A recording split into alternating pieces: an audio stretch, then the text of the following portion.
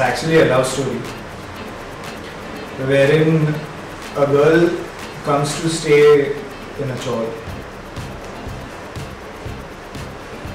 She finds her neighbor quite amusing. Her neighbor is the hero of the movie, Ajay. He's always he's very intense. He's angry all the time. So Sarah, her character, tries to figure out why is he angry. What are the issues and what is it in his past that has left a scar on his heart. सारा है मेरे character का नाम और she is a Delhi girl. Delhi से पढ़ाई करके ये बॉम्बे आती है जॉब करने के लिए और जहाँ ये रहती है वहाँ पे मतलब उसका नेबर जो है अर्जुन, उससे से प्यार हो जाता है. प्यार क्यों होता है? क्योंकि ये मतलब बहुत ज़्यादा मूवीज़ देखती है, एक्शंस की दीवानी है और अर्जुन को ये रियल लाइफ में एक्शन करती हुई देखती है कि बहुत ज़्यादा एक्शन करता है लोगों से.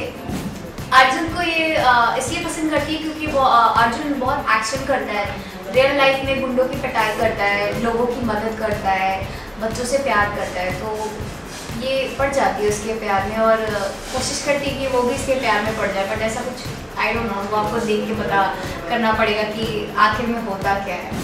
हमारी मूवी में 6 गाने हैं और सारे अलग अलग जॉनर के गाने हैं.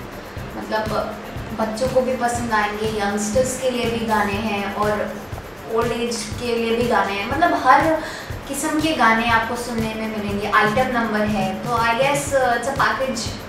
म्यूजिक इज़ अ पैकेज जो कि लोग सुन के ज़रूर जाएंगे मूवी के. गाने तो सभी अच्छे हैं but if you ask me to pick a favourite,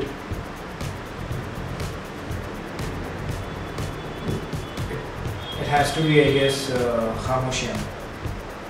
It's a song sung by Javed Ali, composed by Amjad Nadeem and written by Shabir Ahmed. ये एक फ्रेश पेयरिंग है.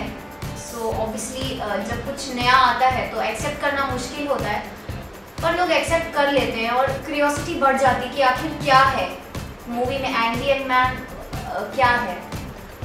हमारी मूवी के गाने बहुत अच्छे हैं तो आई गेस लोग देखने जाएंगे. The look and feel of the entire movie is very fresh. Yeah. And it's out and out commercial, entertaining movie. So हर कोई जो चाहेगा कि मैं जाऊँ थिएटर में अपने बच्चों के साथ, अपने गर्लफ्रेंड के साथ, अपनी फैमिली के साथ और 2 घंटे बिताऊँ एंटरटेन होके, तो उस हर इंसान के लिए हमारी फिल्म एक अच्छा ऑप्शन है. तो इसलिए हम ये उम्मीद रखते हैं कि लोग जाएंगे.